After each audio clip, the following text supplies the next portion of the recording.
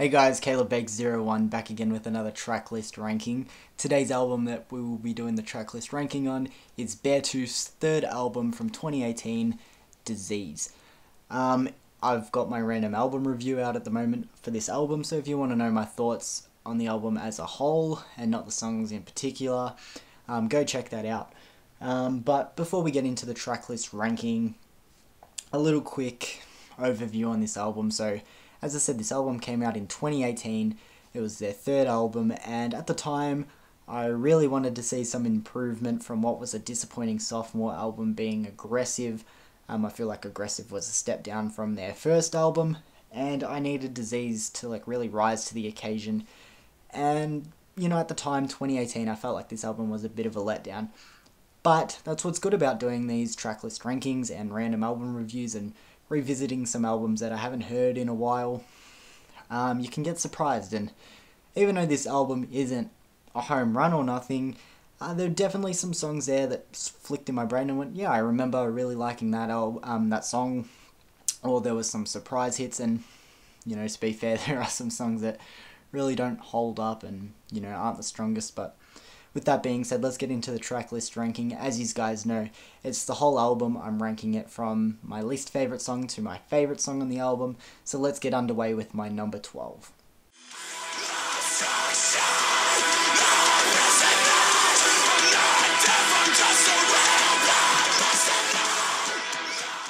Coming in at my number 12 is Bad Listener, the 5th track on the album. Sort of falls somewhere in the middle of the track list. With a song like this, it kind of brings up a little pet peeve that I can have with bands like Beartooth, who are, heavy metal / hard rock, is songs being loud for the sake of being loud. And I feel like Bad Listener is a really good example. I feel like this song doesn't really have a lot of substance there for it. If I'm being honest, it actually is kind of catchy in some way. But I feel just overall it is loud for the sake of being loud and just heavy for the sake of being heavy. They're like, oh, we're a heavy metal band, we just gotta have that fucking brooding song. And the song is really brooding, it has a presence, but unfortunately I just feel like it's loud for the sake of being loud. Lyrically, there's not a lot there that has a lot of depth to me, and that's why Bad Listener comes in as sort of the worst song on this album in my opinion. Yeah, as I said, sometimes I do honestly find myself singing along. It is kind of catchy, but otherwise there's not much there, so that's why it's my number 12.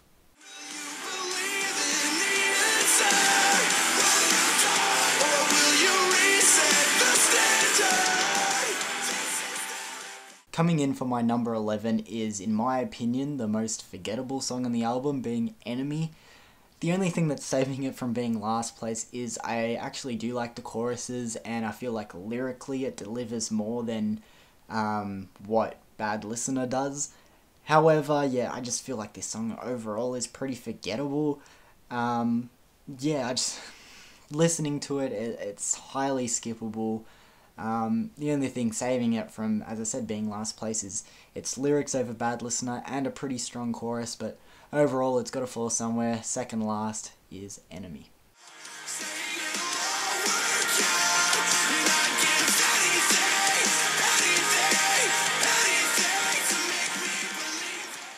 I said in my random album review, for Beartooth standards, this is their softest album.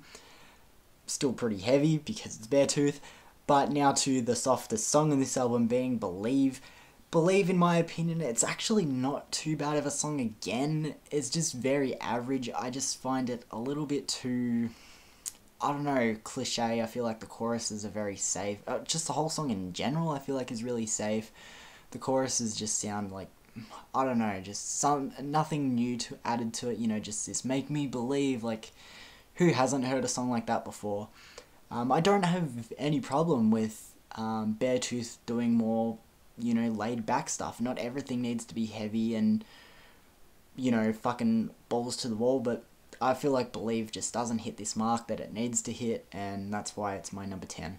Must be doing this so wrong. Should be happy, but I'm searching for the reasons why. Coming in at my number 9, we have the track After All. This is a song that I just feel like is really just average. Like, that's just why it falls here at my number 9. There's nothing wrong with it, but there's really nothing too eye-catching. There's so many just fucking better songs on this album, and just better songs in general.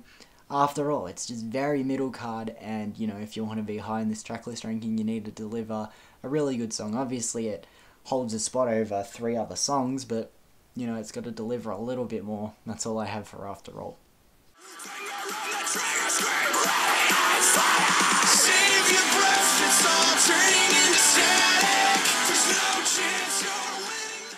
Fire comes in at my number 8.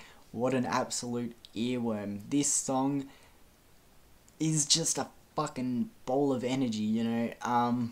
Lyrically, I don't have too much of a connection to this song. I actually, off the top of my head now, I can't even remember what it's about. But it's a really catchy song, and it really just delivers this ball of energy and hype. It really is just a fucking hype song. You can have a lot of fun with Fire. Fire is the 3rd song on this album.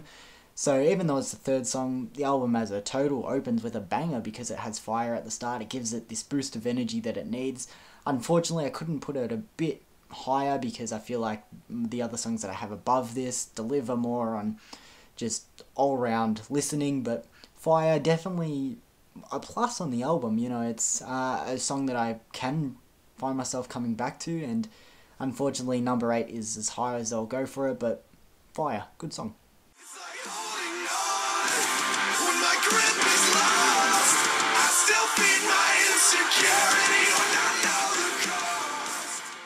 Coming to my number 7 is the title track of the album, being Disease.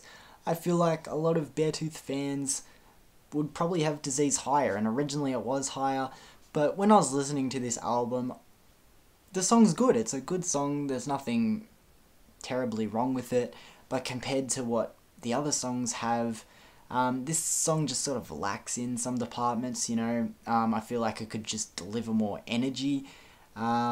You know, there's a lot more memorable tracks on this album, unfortunately.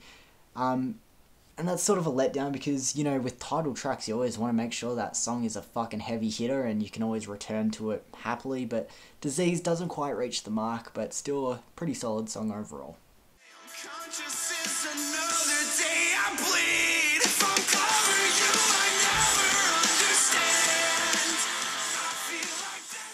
Clever comes in at my number 6, and overall this was the most surprising song in this album. Originally it was a lot of spots back on this ranking list, but just every time I listen to this album, I swear it just moved up and up and up. I think originally what made me not really like this song is just that one line in particular. I guess being clever is my safety net. I don't know, I really just don't fucking like that line. But the song is, overall, besides that line, I actually really like. It's insanely catchy. It's a good way to wrap up the album. I think I was just rubbed the wrong way by that line, and to be fair, some of the other writing in the song can be a little bit cringy like that. I just feel like that line is really cringy. It really sticks out like a sore thumb on this song, but, you know, I can't really let it get to me just for that one line. Clever, it is a really good song. Coming in at my number 6, I'm just surprised that it, as I said, it worked its way up from such a low position to where it is now, so I got to give it props for that. But let's get into my top 5.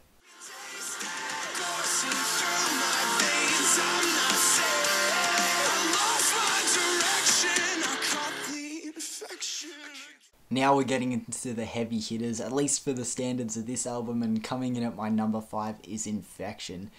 Infection is fucking badass. Infection is so awesome. I love this song. Looking at the track list now, I'm like, fuck, maybe it should have been a little bit higher, because this song has so much attitude. As I said, it's just fucking badass. It is one of the tracks that, when I think this album, it comes to mind. It probably comes to mind over a song like Disease, if I'm being honest. Infection is an awesome song. As I said, there's just so much attitude. It sounds fucking awesome. It's nice and heavy, you know, so if you like that stuff, maybe that's a song to check out if you want to, you know, dip your toes into this album. Infection delivers. It's the 10th song on the album. I feel like the end of this album is just very strong in general, but Infection caps off where it really peaks towards the end, and yeah, just what a great song.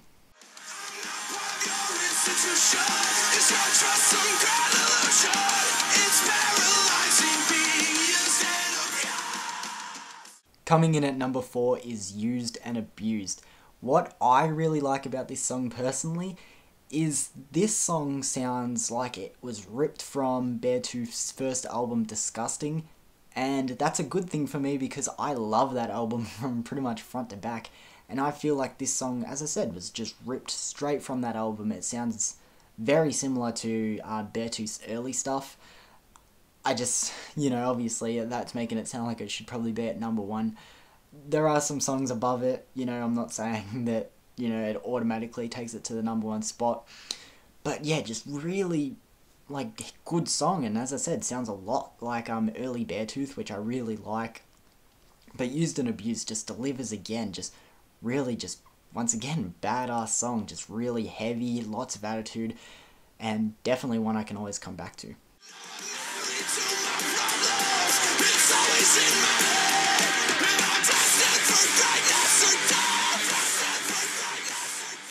Top 3 now, and to the track that kicks off this album being Greatness or Death. You can tell by the title, this song is going to be just a fucking hard hitter, heavy headbanger.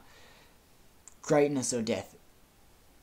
It's just fucking, it really does go balls to the wall, just fucking delivers heavy instrumentals. Fucking Caleb Shomo with his vocals, as always, delivers. I actually really like him as a vocalist. I never said that in my random album review even, but just always delivers on the vocals he does. And just, as I said, just starts this album off with a bang, like, I'm destined for greatness or death. Like, it's just, like, fuck, isn't that the coolest sounding shit ever? What a way to start off this album. And yeah, Greatness or Death's coming in at my number 3.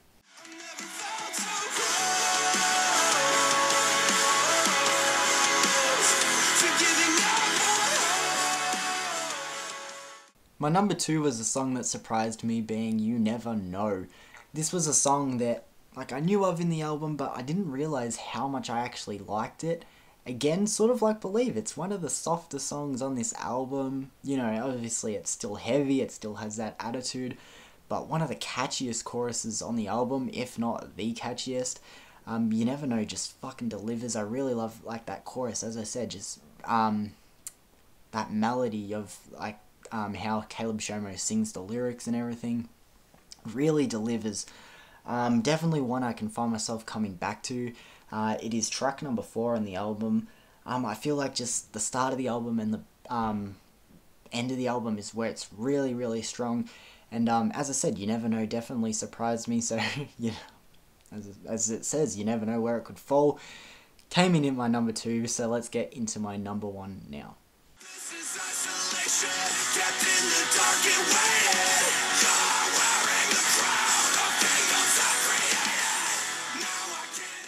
And coming in at my number 1 for Beartooth's album Disease is the 7th track on the album, being Manipulation. I said in my random album review, there are no songs on this album that really just fucking take this album by the throat and take it to this next level. But Manipulation is its best effort by far. It's just a fucking great song.